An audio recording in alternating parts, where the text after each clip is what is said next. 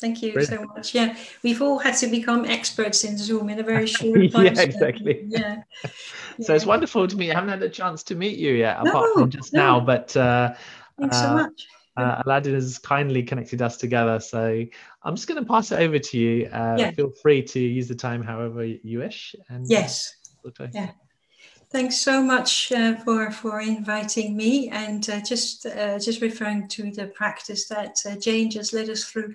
Someone taught me that practice about 25 years ago, and I can be witness that yes, this has also transformed my life. I really thoroughly recommend that metta practice that she just taught so beautifully. So thank you for that. So my name is Lucia van der Drift, and you can also see this word Yashobodhi, which is my Buddhist name.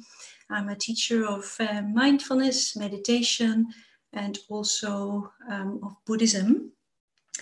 And in the last few years, I've been very much focusing on Buddhist tools and mindfulness tools in relation to difficult emotions, and having really discovered many that can have a really massive effect. And I have taught mindfulness for difficult emotion courses at the Royal Free Hospital for staff before the pandemic. And since the big pandemic started, I've been doing a weekly class online for the West London Buddhist Centre, also focusing on the Buddhist tools working for difficult emotions.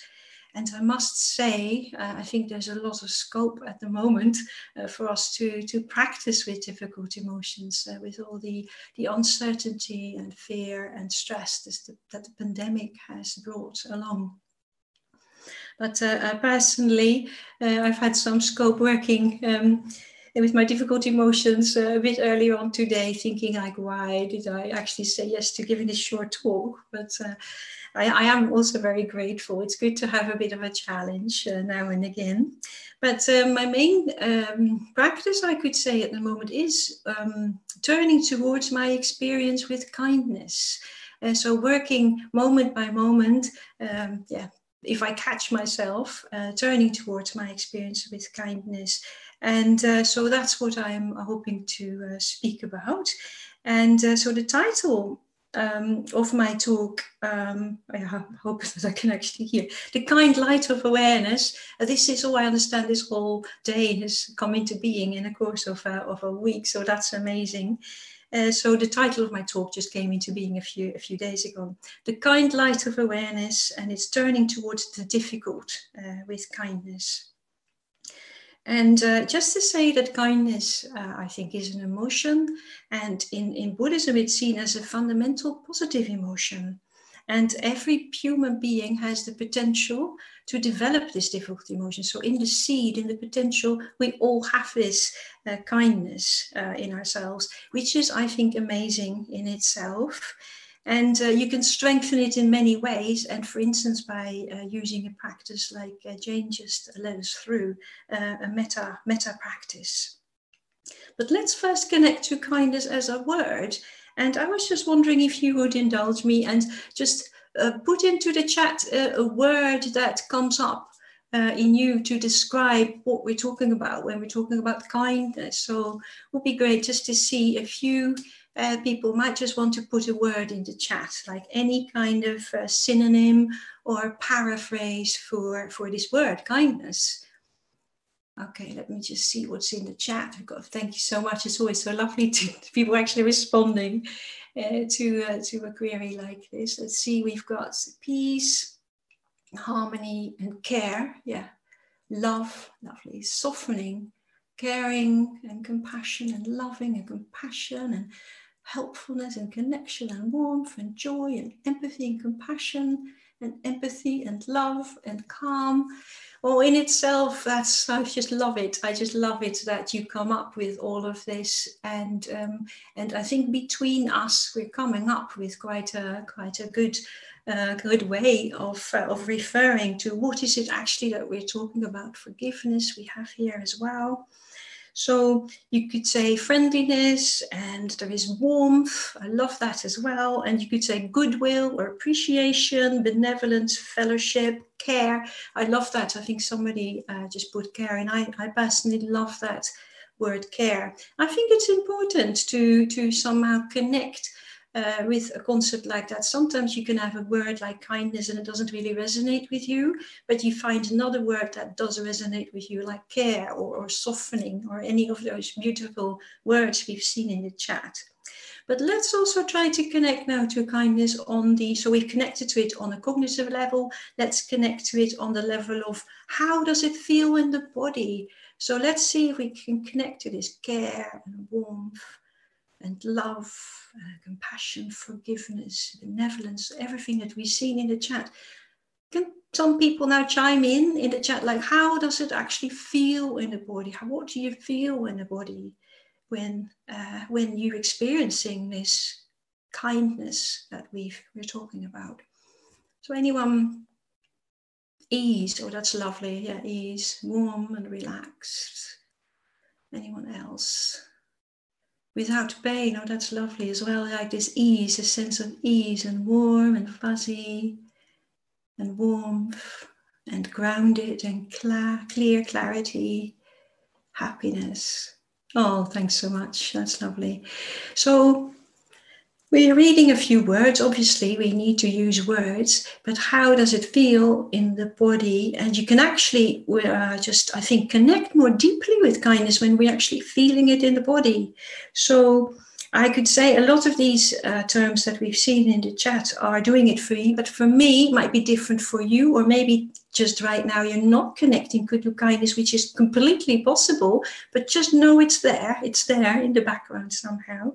So I would say, in my experience at least, it feels like opening and connecting.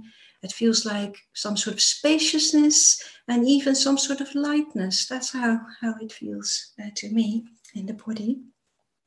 And it seems like the nature of kindness is that connecting and opening. And there's always a way back. And that's the lovely thing about it, feeling it in the body.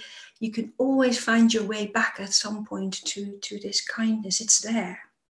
And everybody can be kind, and everybody can develop this.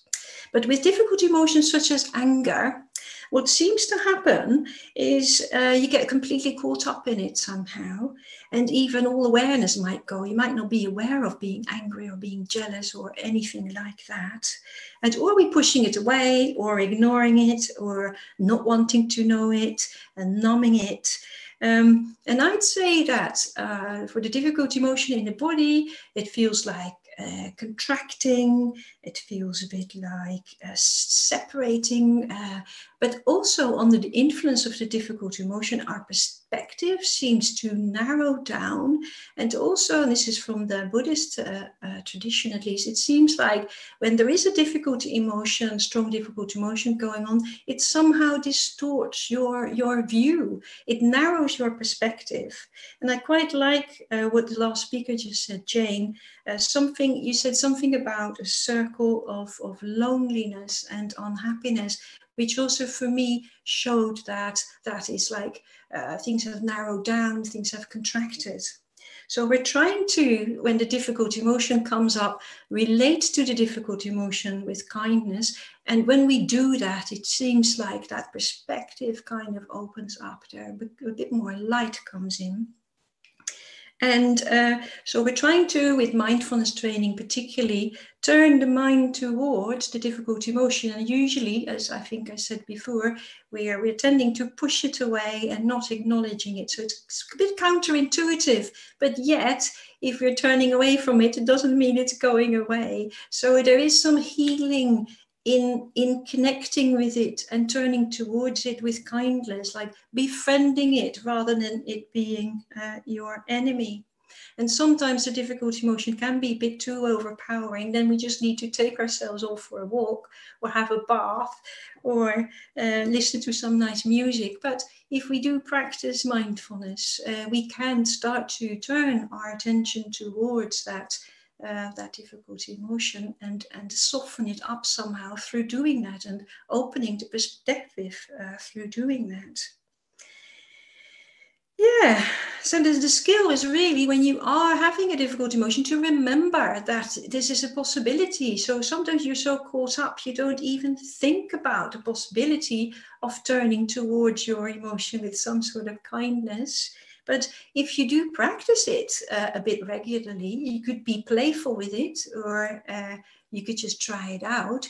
If we practice it, we do, and we remember, it does really have, I think, a very strong effect. And particularly how I'm using it at the moment is like when I'm catching myself having harsh thoughts, for instance, I just bring some kindness to it and see what happens. And usually something else starts happening. I'm not in that sort of groove, habitual groove, but I'm in another more creative space where I can take a different decision and take a different action. And I think sometimes what I've noticed, especially people practicing mindfulness, that it seems like mindfulness, our habitual tendencies to be a bit harsh and critical and judgmental can sort of come in with the practicing mindfulness. And my image for this is like a spotlight, or like maybe a flashlight, or whatever you call that. A torch, that's it, a torch light. So let's say we've got this torchlight and we're shining it on our experience, and suppose it's like a white, harsh light, and you shine it onto something and it's like ugly, and there's also sort of shadows that shouldn't be there. You get a distorted view. But if we shine the light of our awareness, our mindfulness onto our experience with warmth and care and support, like a warm torchlight, then it's a very different picture, isn't it? And then we start to befriend and we start to relate, and coming out of that enclosed space that the difficult emotion has put us in. Yeah, so like any kind of mindfulness practice, yes, it really is about trying this out, playing with it, and creating the habit of turning towards this a difficult experience with kindness. So in that sense, it is a skill. Now, I'm, as you know, a teacher of mindfulness and meditation and Buddhism. And in next week, Wednesday, I'm starting a 6-week course, which is called Learn Practical Ways for Handling Difficult Emotions. It's on basis of donation, and there is home practice in between. And if you do want to learn more about that course, I'll type my website address in the chat here. Yeah, so if you would, if you're interested in learning a bit more, you can go to this site, goldminetraining.com, and so it's a practice course, and it's tools, Buddhist tools, to learn to relate to the difficult emotion. There's so much we can do, and well, the whole thing is with the difficult emotion is not to or try not to create more suffering for yourself and not to create more suffering for others. So by gently turning towards it and befriending it, we somehow, stop sort of suffering so very much of the difficult emotions. They're not going to go away, but we're building a different relationship with them. So that's the whole purpose of these practices. Well, I think I'm on to 3:15 on my watch, so I think it's time for Alidina to take over. And this is Shamash. Hello. Yeah,